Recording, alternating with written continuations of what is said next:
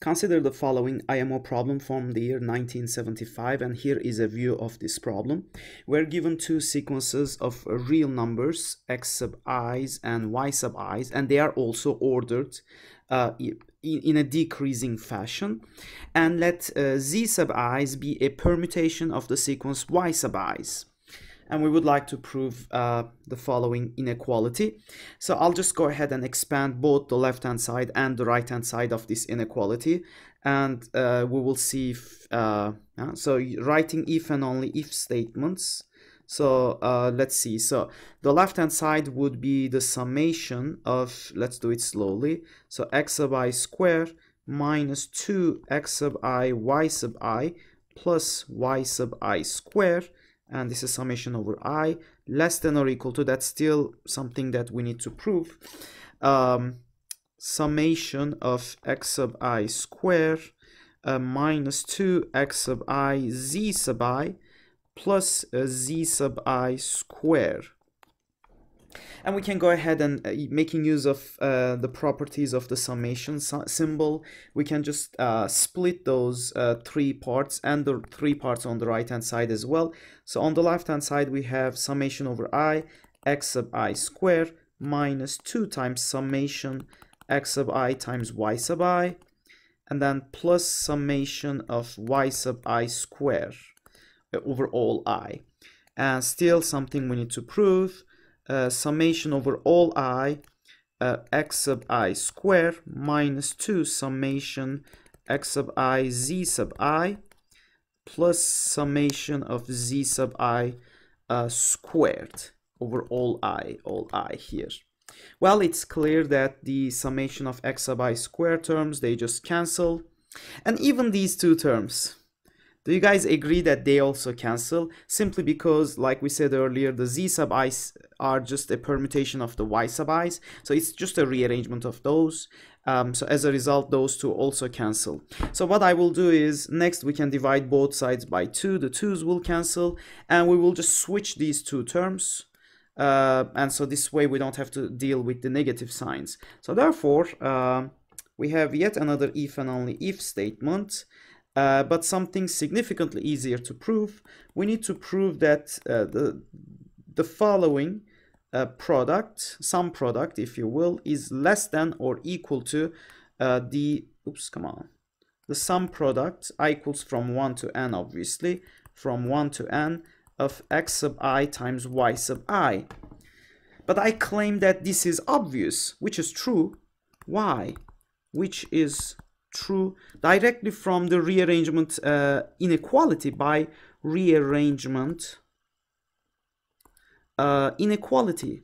Let me just write it here, and you can find the statement of the rearrangement inequality, for example, on Wikipedia, if you will, even the proof using induction or simple iterations. If you want, let me remind you of the statement and how this applies directly to our case, which is obvious once you know that. So rearrangement, so basically the inequality again, inequality. So the main statement tells you that let a sub 1, well, it doesn't matter. So in this case, because these are decreasing, I will just write the statement similar to that. So a sub 1 is greater than or equal to a sub 2 all the way up to a sub n, and similarly b sub 1 greater than or equal to b sub 2 greater than or equal to b sub n. And also, so this is important, we have a permutation a sub 1 prime, a sub 2 prime, and so on, a sub n prime be a permutation of the sequence a sub i's, right? So a sub 1 all the way up to a sub n. Then, thanks to the rearrangement inequality, we have the following amazing result. So this is the rearrangement inequality again. So we have the following. We have that A1, the greatest sum product happens to be this one. A2 times B2 all the way up to AN BN. This is greater than or equal to any permutation of AI's.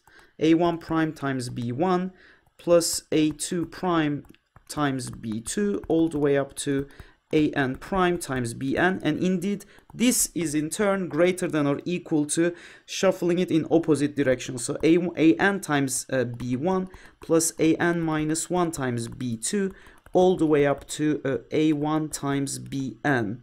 So in terms of the sum products, the largest sum product is this one, where you multiply the smallest in AI with the smallest in BI, and the largest in AI with the largest in BI. So this is the maximum sum product. And this will be the minimum sum product, where you multiply the largest in one sequence with the smallest in the other sequence. So remember how earlier we started with two ordered sequences. So, and so on. And then if you just randomly shuffle those sequences, then they will fall in between these maximal and minimal boundaries. So how does it apply to our case? Now remember earlier that our sequences xi and yi are ordered and they go in the same direction. So as a result, this term here on the right hand side here is this maximal term we have right here, because the terms match. The smallest element in sequence xi is multiplied with the smallest element in the sequence yi, and so on, and the largest one is multiplied with the largest one. And clearly any permutation of the yi as a result, so we change the order of these yi's and you multiply them randomly with the xi's, that would be less than, so just it would be anything in between. So this thing, it will be equal to this middle term, and that's it. So that would be less than or equal to this expression. So this expression will definitely be greater than this. But because we connected each of these with if and only if statements, that also proves this initial inequality that was to be shown, and that's it. So hope to see you guys in our next lecture.